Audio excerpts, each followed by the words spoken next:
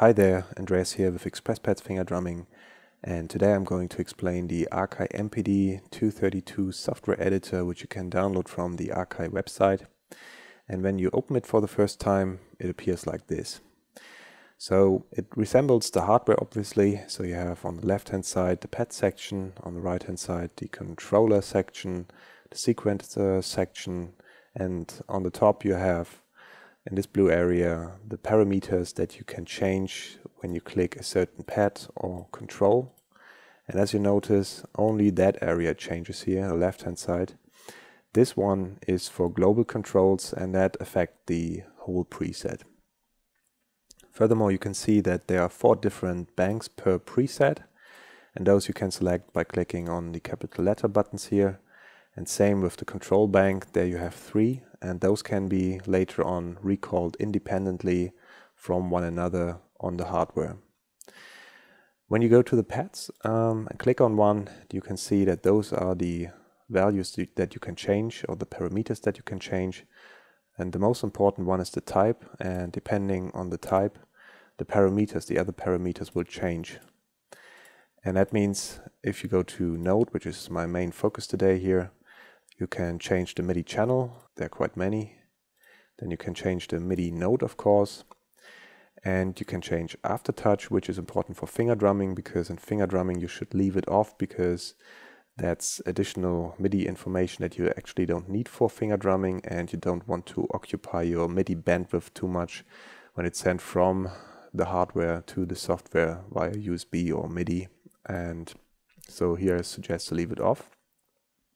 The trigger mode is also important for finger drumming. It should be momentary, because hitting a pad then fires off a one-shot sample, while in toggle mode you hit the pad once, a sound starts sustaining, and when you hit this pad again, it stops sustaining. Furthermore, you have the MIDI to DIN feature here. That means that either you can send MIDI data to your MIDI output here, so the physical MIDI output which is on the device, or you leave it at off if you only use the USB channel or the USB cable with your software.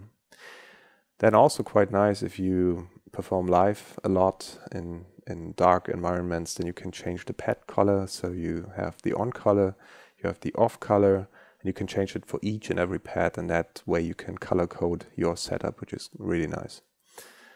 Then when you go to the control section, for the knobs you have different types. Most likely you will use the continuous controller and the aftertouch settings here, and there again the type determines which other parameters you can see in this area.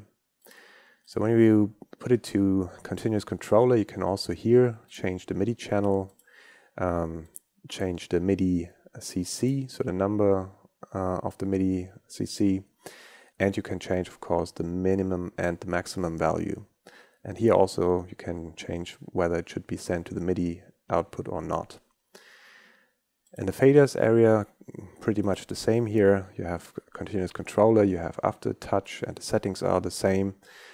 And what I really find interesting is the behavior of the buttons that you can change. So when you click on that, you have the option to determine the keystroke that is sent by this button. And that's really a handy feature, because you can then send information that is usually sent by a computer keyboard. So either you take the alphabet, or you take the numbers, function keys or arrows and so on. And that means in a live setup you can just get rid of your computer keyboard and control the software completely with the MPD232, which is an awesome feature if you ask me. Then you have a key 2 feature here, which is actually a key combination that you can send, and that works the same way like the key 1 here, just that it sends combinations. So that's all about the controls and the pads. Let's now have a look at the menu. You have the file menu, which contains the standard options like new, open preset, close window, save as. And then you have the options to load from hardware and to send to hardware. And when you, for example, choose send to hardware, you need to select a preset. And once you've done so, you can send it and it will be on your hardware. Then let's go to the Tools menu. In the Tools menu, you have one fantastic tool, which is the Auto Populate tool. And this one lets you, in one go, change many parameters at once. So you could, for example, tell your MPD232 to erase aftertouch for all pads on all banks. And the only thing you need to do is you need to check this box, put this to off, choose the banks that you want to send it to, so A, B, C, and D, say apply, and all the aftertouch from each and every pad will be gone.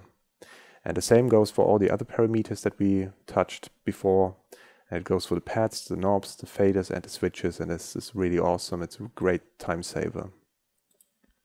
The next one is also a big time saver. So if you have multiple presets stored on your computer, you can all send them at once to the different preset slots on the hardware device. And the only thing you need to do is you need to browse for such a preset here, and then you can use different ones and then you just send them.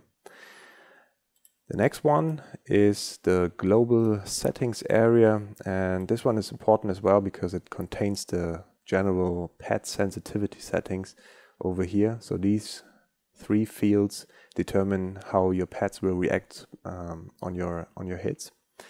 And pad gain actually means that you will have an increase of velocity when you hit a pad the higher you choose the number here. The pad threshold determines how sensitive your pad in general is. So if it's very low, your pads will trigger a sound even if you hit it softly. If it's at 10, then it might not trigger a sound at a very soft hit. And furthermore, you have the pad curve. I like to leave it at linear.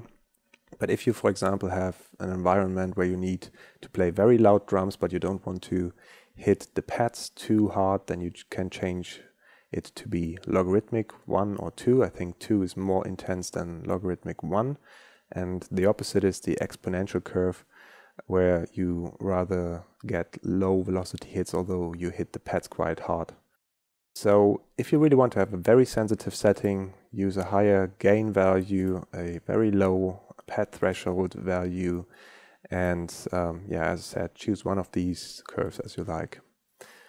The other parameters here, I think I explained the transport to DIN already, and MIDI clock means that you either choose the internal MPD232 clock, or if you have it in a DAW environment and you want the sequencer on the device play in sync with your host, you should use external. What I like is to turn the tempo LED off, otherwise it gets on my nerves if I see it for far too long. The tab average is the amount of times you need to hit the tab button in order to capture the right tempo that you're hitting it with. Then you have the LCD contrast. I think 50 is the average and it works well for me. Then note display, that can either be a value or a number, so that depends on how you want to see it here. And the common MIDI channel can also be changed here. And finally we have the sequence edit, but I won't go through this in this video because that's too much for this video. I will make a separate video for this one here. And finally you have the window menu and the help menu, but these don't contain any really important features here, except the user guide, of course. This is always important. That's actually everything I can say about the AKAI MPD232 software editor. I like it a lot. It's very clear to me. There are a lot of handy features for mass changes, for mass uploads of presets and so on. And that will really speed up your workflow. And also, if you're interested in finger drumming, you can download all the presets for the MPD232, load them with the mass upload tool at once, and you can start finger drumming right away. Finally, if you like this video, please give it a like. If you want to stay informed of finger drumming and receive more information about hardware and software and see reviews and so on, please subscribe. And lastly, if you're interested in finger drumming, please visit the XpressPads website. There you will find a lot more information about finger drumming, a getting started guide with the XpressPads finger drumming technique. And I hope this will help you getting better in finger drumming. Thank you very much. Bye.